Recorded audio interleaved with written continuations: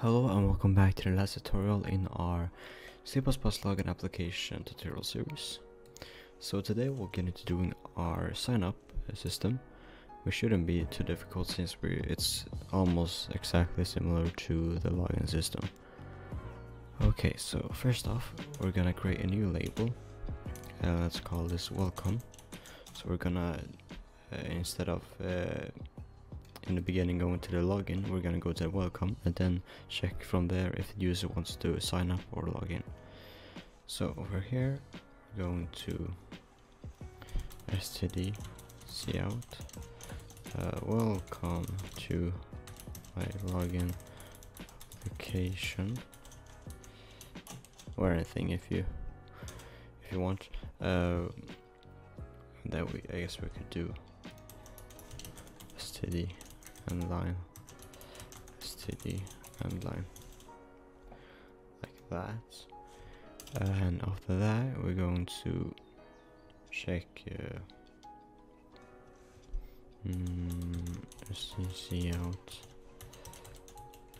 what would you like to do, sort of like that, and then the same thing here,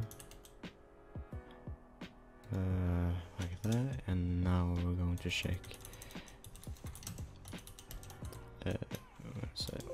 so if they click 1 or type in 1, it's going to be login, and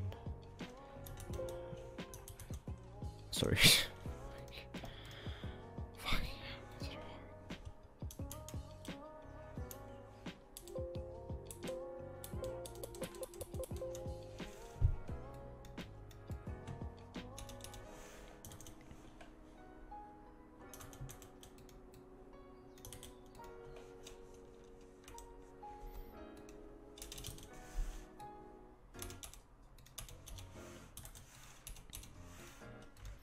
Hello and welcome back to the last tutorial in our C++ login application tutorial series. Today we're going to doing our login system, which shouldn't be too difficult since it's almost identical to the login system, only we're checking a few different results from the server side. Okay, so first off we're gonna create a new label called welcome, and then here we're gonna check or ask the user what they want to do, if they want to log in or sign up, and greet user as well. So we're gonna move this statement over here, and then we're gonna ask what they would like to do. So what, I guess we could do please choose one option, so something like that, and then add these two to make it more spacious. And then we're gonna do some of these again. Okay, so if the user enters, if the user enters 1, then we will take them to their login, and if they enter 2, then we're going to take them to the sign up. Then we're gonna do the same thing here, and after that I guess we're gonna do like this, something like that, so they can enter. And now we're gonna create a new variable, let's call this, so we can make it a string to make it more compatible, and call this welcome option, just to relate to the welcome label. So we're gonna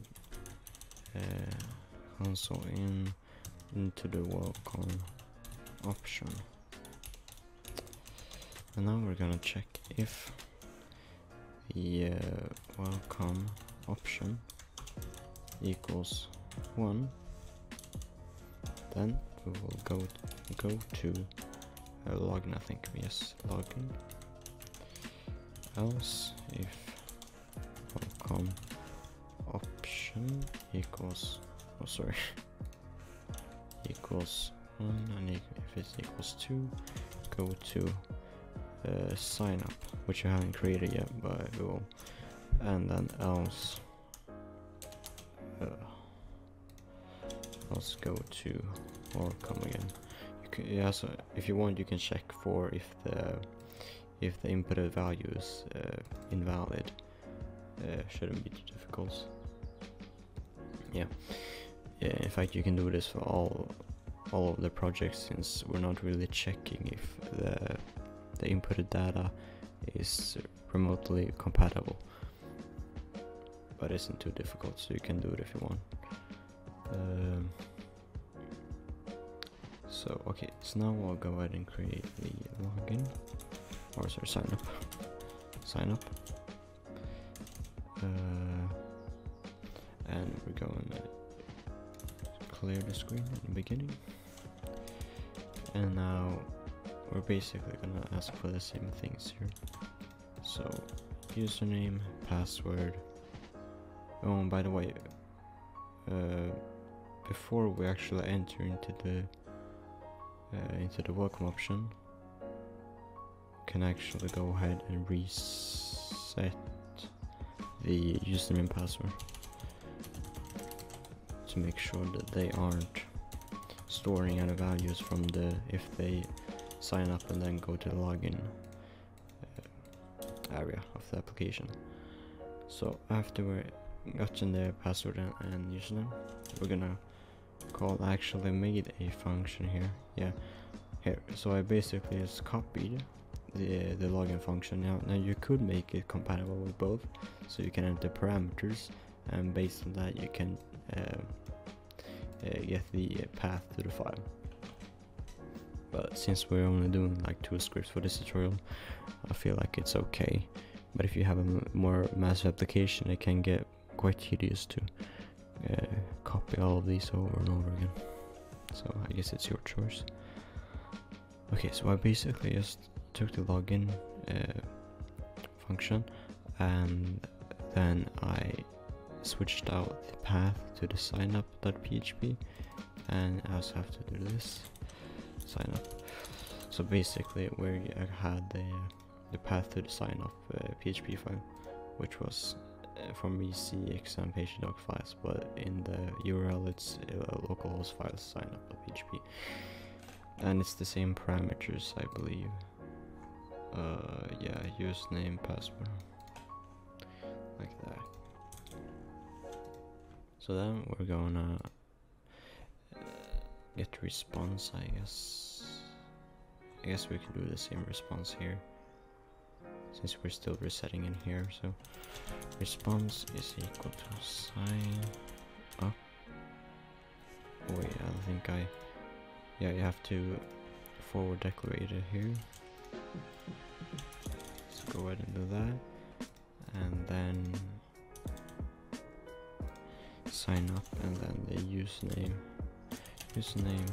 password, like that.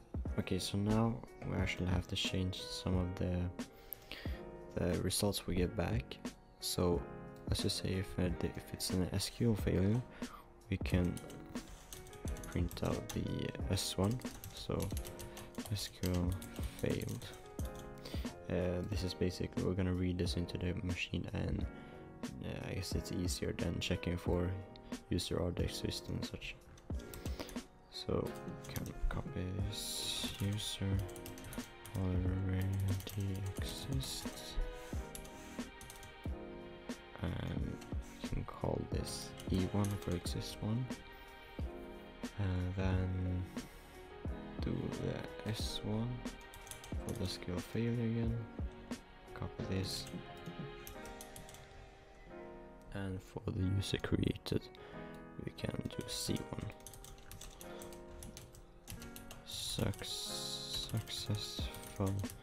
creation, just like that. I think that's all. Yeah. Okay, so go back to the project, and now we're going to check, I guess, if the response is equal to, I guess we could do this in order. So if it's equal to s1, then we're going to, sorry, we're going to clear the screen. I guess we can do it before here. Yeah, just to make it easier. And we're going to std cout, basically a sprint SQL failed like that. And then I guess we could yeah, we could sleep for like 2 seconds and then go back to welcome and do the same thing for the other messages. So if it was already existing, it's E1. You could change this together if you want. This user already exists. I don't know if it just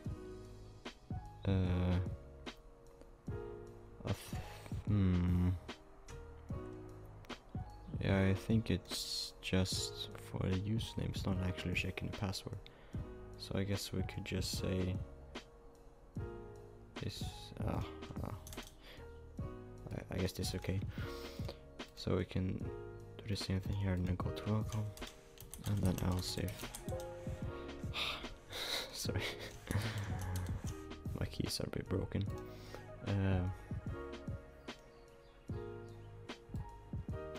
Okay, so the next one is the C1. So if the successful creation, else if response is equal to C1. Well, I guess since we're sleeping on every single, oh my god, okay, sorry. If we're sleeping on every single one, we could put this in the end just to make it more easier, I guess. Oh wait, do I have, I have 2 welcome, sorry. So I guess I can call this home screen instead. Go to the home like that.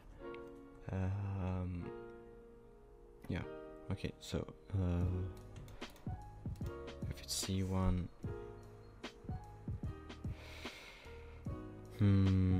should we go directly to home or to,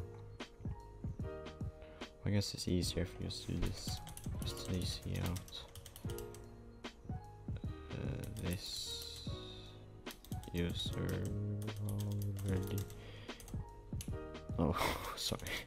sorry, so user successfully created. Is it like, I think it's like that. Okay. And then after that, well, I guess we actually need to do this. So sleep before. And then we're gonna go to the home instead, since the user was created. Like that, and then just to check if it didn't actually return any of these values, we're gonna go to welcome again. Well, I guess we could do like this and call it unspecified. Unspecified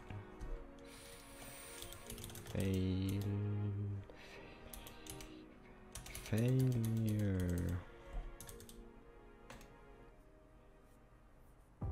Something like that.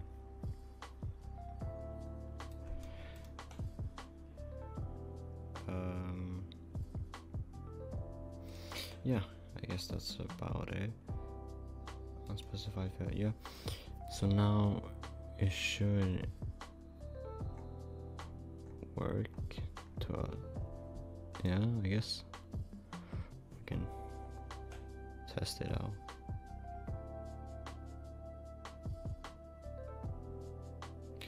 Okay, so welcome to my login application. Please choose one option, login or sign up. Let's do sign up. So the username, we're gonna call ourselves